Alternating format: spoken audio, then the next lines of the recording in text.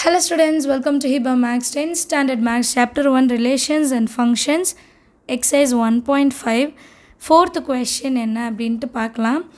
If f of x is equal to x square minus 1, g of x is equal to x minus 2, find a அப்படின்னு கொடுத்துருக்காங்க. If g of f of a is equal to 1 அப்படின்னு கொடுத்துருக்காங்க. So இதுதான் condition. f of x கொடுத்துட்டாங்க, g of x கொடுத்துட்டாங்க. g of f தான் கேட்குறாங்க. இப்போ ஜிக்குள்ளே f வச்சு நான் கண்டுபிடிச்சிட்டு x இருக்கிற இடத்துல ஏன்னு எழுதிட்டு ஈக்குவல் டு 1 பண்ணி சால்வ் பண்ணால் ஏவோட வேல்யூ என்னன்னு எனக்கு தெரிஞ்சிடும். சரிங்களா? இப்போ அதை சால்வ் பண்ணலாம். f of x என்ன கொடுத்துருக்காங்க, x square minus 1. g of x என்ன கொடுத்துருக்காங்க, x minus 2. என்ன கண்டுபிடிக்கணும்? g of f of a is equal to 1. So இது கண்டுபிடிக்கிறதுக்கு நான் முதல்ல g of f என்னன்னு எழுதிக்கிறேன். g of f இன்சைட் வரணும், g வந்து வெளியே வரணும்.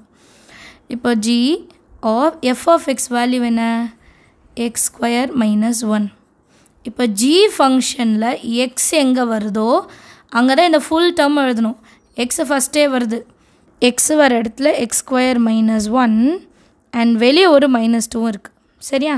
ஸோ இதை எப்படி எழுதலான்னா x square minus 1 minus 2 that is equal to x square minus 3. சரியா? இப்போ இது வந்து g of f of xக்கு. இப்போ என் கண்டிஷன் என்னென்னா g of f of a equal to 1.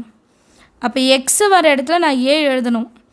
அப்போ x ஸ்கொயருக்கு பதிலாக a square minus 3 is equal to 1.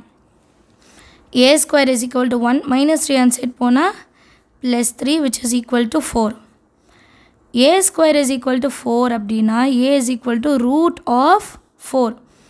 அப்போ a ஓட வேல்யூ plus or minus 2னு வரும்.